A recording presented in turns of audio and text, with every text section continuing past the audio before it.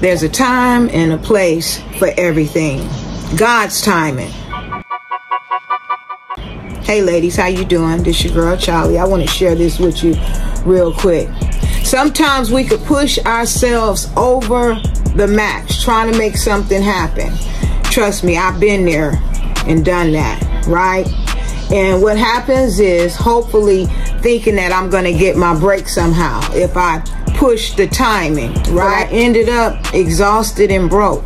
And I remember when my husband passed away, I realized that all of that stuff that I had done, none of it worked. I wasn't paying attention to the timing. That's what it was. Because if I really had focused on my career as a hairstylist at that time, because I had been a hairstylist nearly all my life, and it wasn't until I got with my husband that I realized that it was a game changer then. But the timing came when I connected with my husband, and he encouraged me to go to school to start my hairstyling career, not realizing that that was going to be a pivotal point for he and our relationship, because he was a barber. But I said that to say that I just didn't understand something when it came to timing. I was young, and when you're young, you think you can do any and everything when you want to. But God is asking us to focus on one thing at a time and wait for his cue. Did you hear me? Wait for his cue. Because it's when it comes in dreams, and when you keep seeing something that's appearing to you and he's trying to get your attention, that's telling you something. That's telling you something. Pay attention to the timing. It's all about being patient and recognizing when God is telling you to move, right? Man, if I only knew. See, you in the time and the place right now, whatever you're doing is working. Get the most out of it. Don't shortchange it. Because there is only a season or two that you will be doing what you're currently doing. Because God is going to prepare you for the next thing coming. That's going to be just for you. God will definitely make a way. I remember when I started, when I became a bus driver, and I got my L's, right? But I didn't have a car. So out of nowhere, my uncle called me inquiring about my sister, and I said, well, I couldn't see about my sister because I didn't have a car, right? And he said, well, I got mama's car in the storage, come get it. Huh? It was a little Toyota Echo. Now, he bought my grandmother this little runaround car in 1991. And my grandmother died in 2014. That car only had 30,000 miles on it. But I didn't know that this was going to be something that I needed to travel 90 miles a day going over to San Francisco. Again, timing. My uncle, I knew that he had the car, but I thought it didn't run. Lo and behold, he said, come and get this car. And I went and got that car, and I drove to San Francisco every morning, 4:30 every morning on that highway. But as I'm driving every morning over to San Francisco, now I start to dream. And God showed me a glimpse that I was going to move. I didn't know that I was going to move so soon because, of course, you know, to live in the Bay Area is expensive, right? But 10 months later, God blessed me with a brand new apartment, 2-bedroom apartment in San Francisco. And it was affordable. Affordable. See, God knows what he's doing. All you have to do is be in tune with your star player, because he's going to tap on your shoulder, tap on your thoughts, and ask you, are you ready? Are you ready? He's been showing you, you've been getting a little glimpse. but are you ready for where he's going to take you? So whatever situation that you may be in, it's only temporary.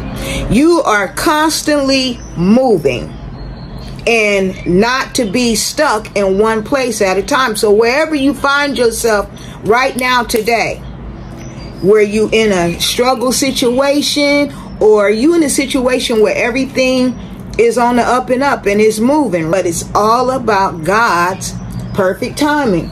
So ask yourself, if you're ready to make some changes and you're not for sure which direction should you go, he'll show you and he'll give you a glimpse.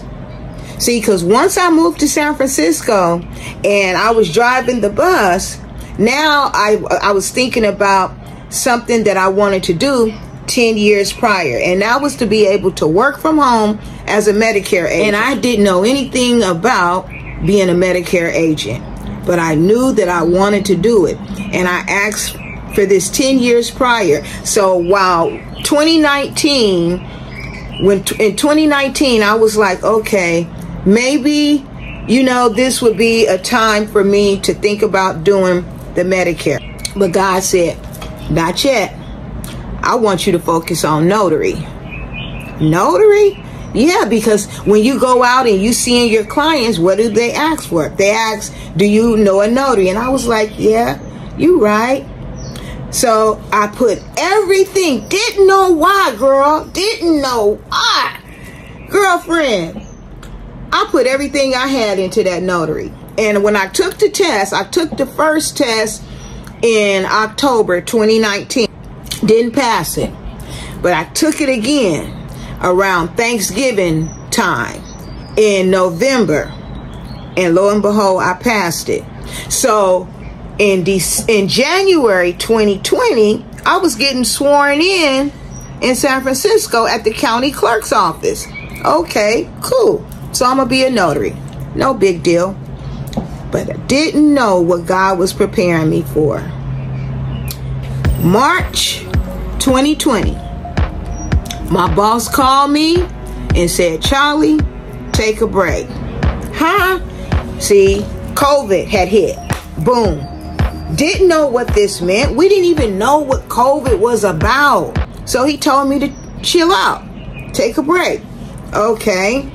So while I was at home, I was watching YouTube, and I kept seeing these commercials pop up. These commercials was popping up, and they was talking about they needed notaries. What was that about? I didn't understand, but God was giving me what he had told me, and I was obedient. I was obedient, girl. God told me it was about the notary. So I went online and I started applying for these loan signing companies, because how I'm gonna do a notary job, don't nobody know me, you know. Soon as I hit go, soon as I hit enter, my phone started ringing. I didn't know what that was about. Whoa. I didn't even answer the phone the rest of the week, right? Not for those calls, because then I started really watching these videos. What was notary about? So I finally answered the phone, and they needed me to do notary assignments. And this was loan signing. Now, loan signing the documents was thick.